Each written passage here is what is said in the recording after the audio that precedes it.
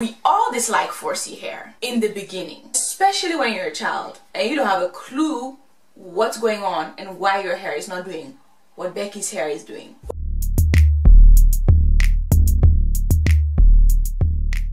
What's up YouTube? What's cool? What's groovy? What's happening? Welcome to my channel, It's Time for Life. So today I'm gonna be removing these threaded hairstyle, and we're gonna be talking about the whole Doja Cat situation and what she said about her hair, because I went down with Doja Cat last week.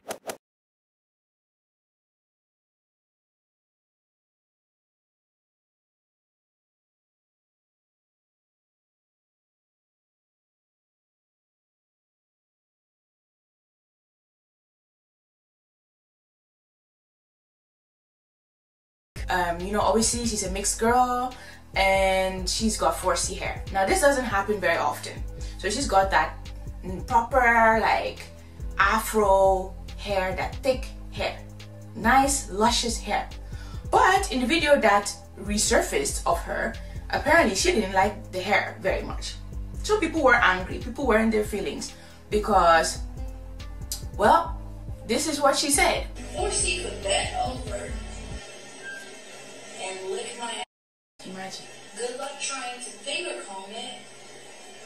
Good luck trying to put a wide tooth through it the first couple of minutes. God was like, let me give this 4C hair just so that she could grow bald. Maybe she didn't say those exact words, I do not like my hair, but she definitely does not like her hair, according to that video, right? And she's saying good luck trying to finger comb it, good luck trying to get a white tooth comb through it. I mean, okay, so if we're gonna talk about combs, the real thing is, which combs are you using? Because I, as a kid, this is my childhood comb. Remember this guy? This is my childhood comb. This is what was considered white tooth at some point. This is like the 90s. But that ain't white tooth. Then we had things like this, you know, the ones that we stuck in our hair and just kind of left there and went about our business. This was one, handy, small, cute, but good for a TWA, a teeny weeny afro. Not very good if you have a lot of hair, and she has a lot of hair. She should be happy and lucky and call herself blessed to have that much hair. For somebody that does not like her hair, she's lucky that her hair is not all gone. Then we have this guy, and this is good for parting and stuff like that. But we soon realized that something like this was even better for parting because the teeth are very small and very thin. But then we went back to the good old thing that we used in the 90s, which is this thing, the rat tail comb. Now be careful with this thing because it's sharp.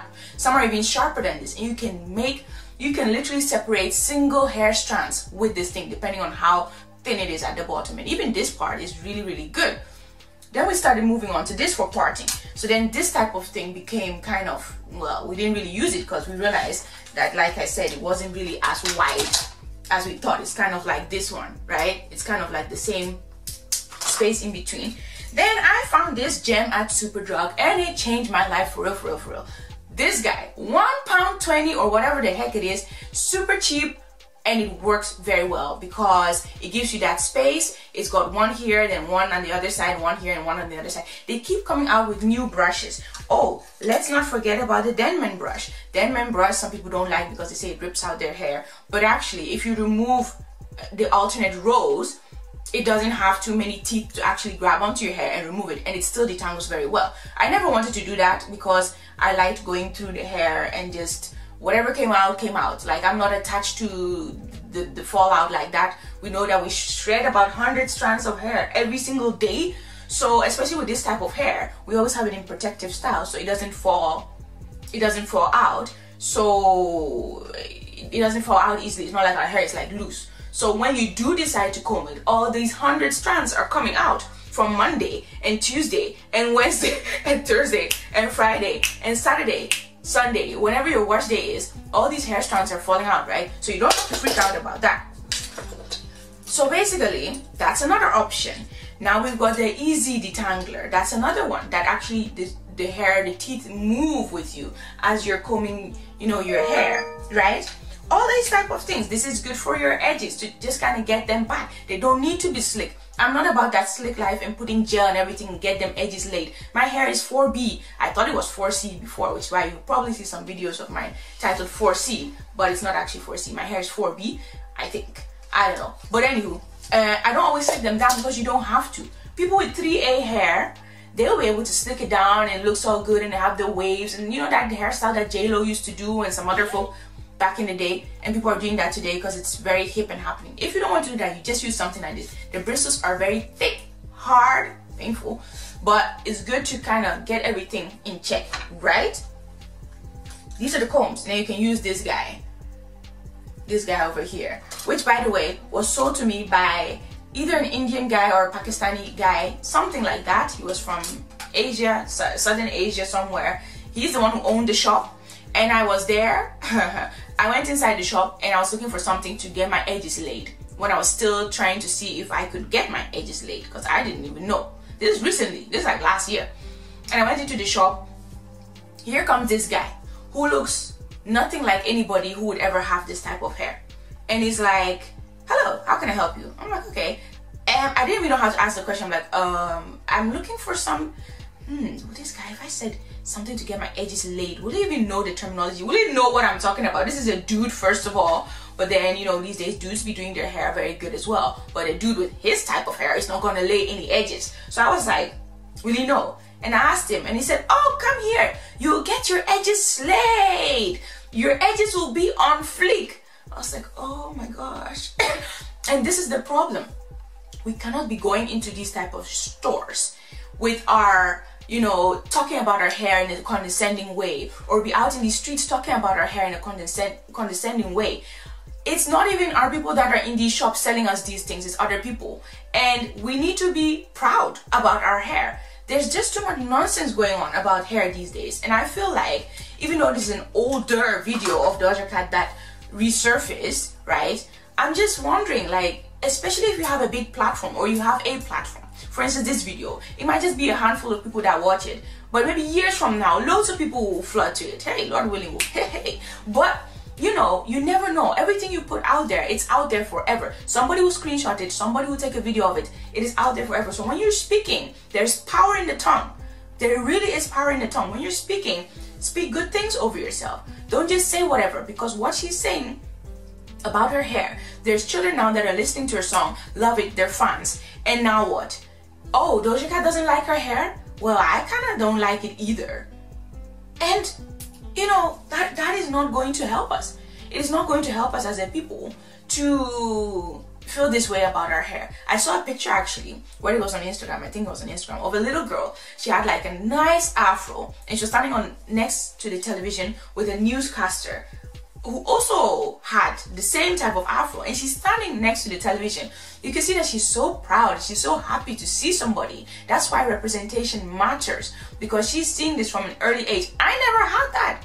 When I looked at the TV, all I saw was pressed down, straightened hair, silky smooth hair, hair flowing in the wind hair, Beyonce-esque hair. That's all I saw. So guess what? That is what I wanted. If you are the only one around you who looks like you, obviously you're gonna think you're a little bit weird. There's something a little bit off. And what can I do to become like them? And that's when the chemical straightening came in. And that's what I did with my hair too. I permed my hair at somewhat of a young age, you know, and those days there wasn't a natural hair community like there is now. Now the natural hair community is so great. I mean, there isn't a thing that you can ask that you will not find. What can I use for my hair when I've got this type of hair? What can I use for my hair when I've got that type of hair? And the products that you can use. And some of these influencers also have coupon codes, so you can get it for a bit cheaper. And they give you all kinds of, you know, this rice water treatment. Who ain't got rice in the house? Even if you poor, you got rice in the house. You know, these are things that don't even have to cost a lot of money. Shea butter, olive oil. I use olive oil for my hair. I've used shea butter before. I've used coconut oil before. And water is your best friend. Our hair needs moisture.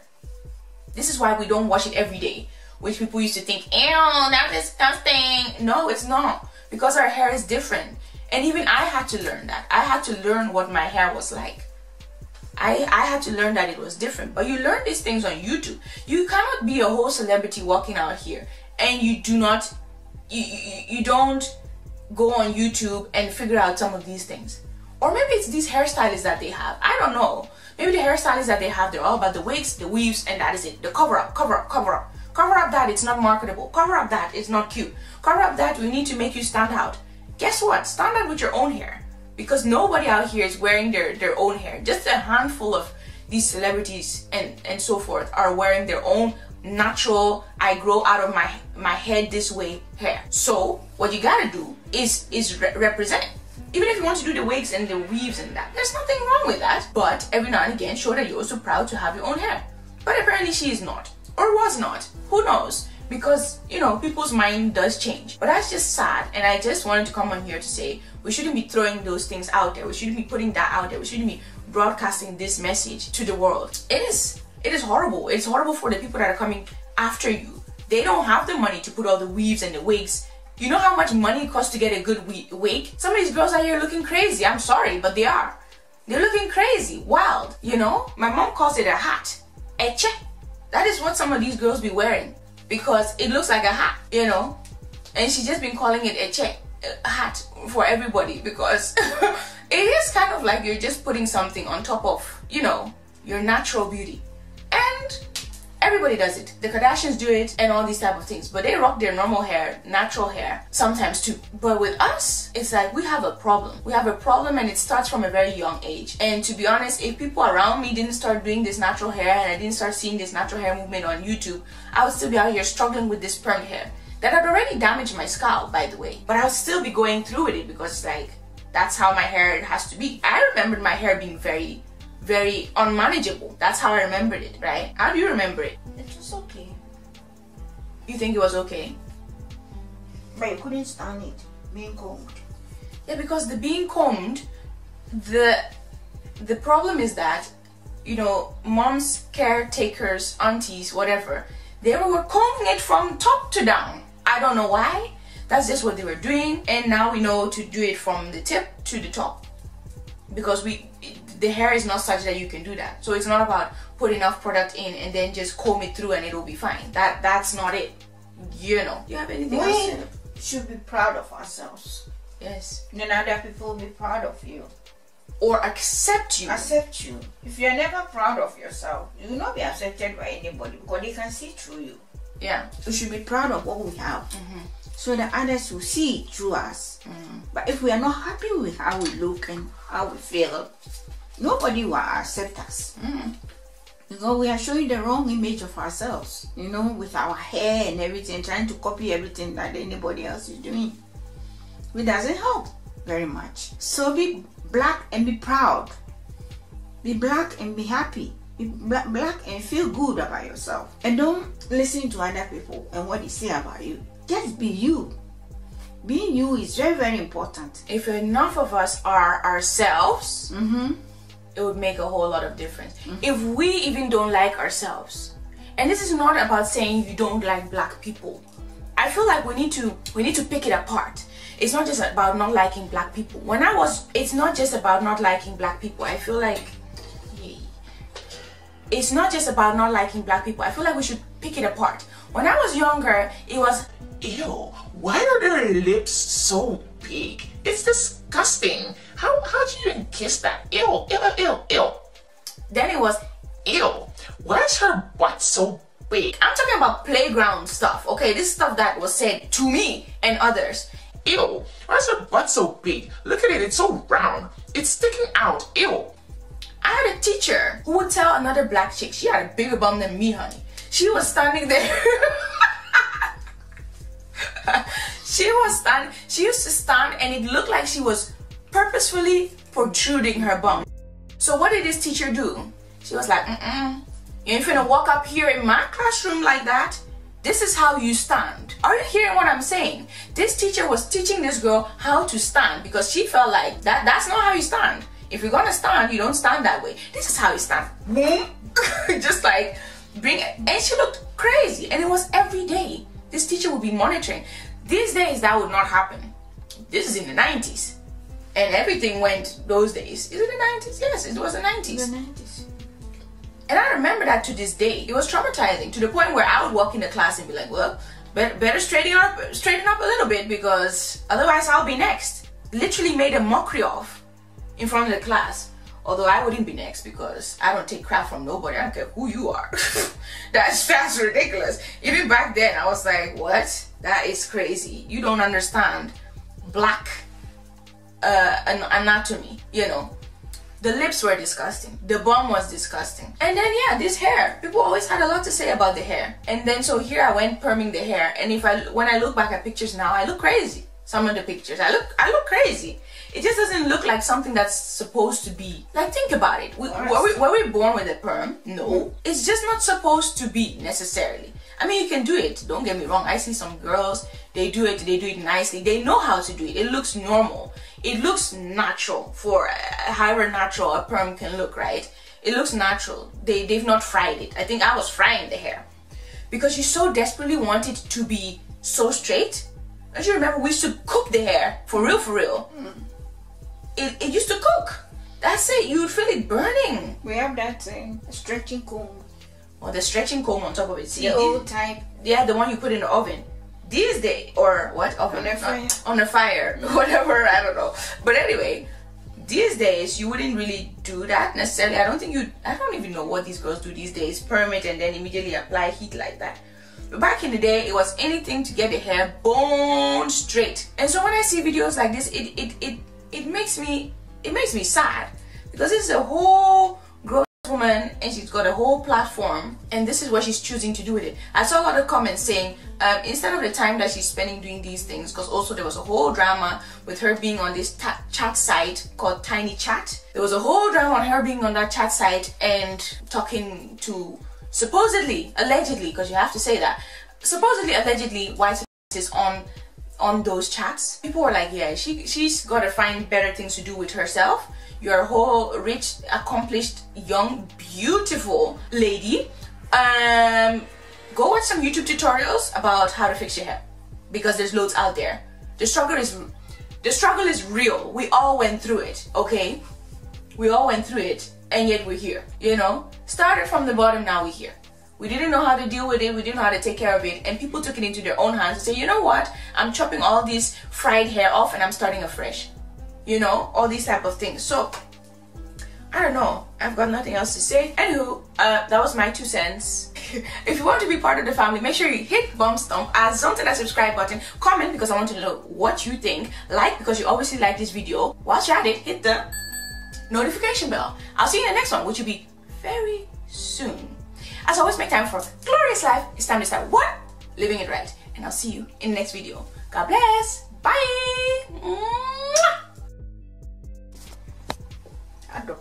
No, that's how I end my thing. It's good.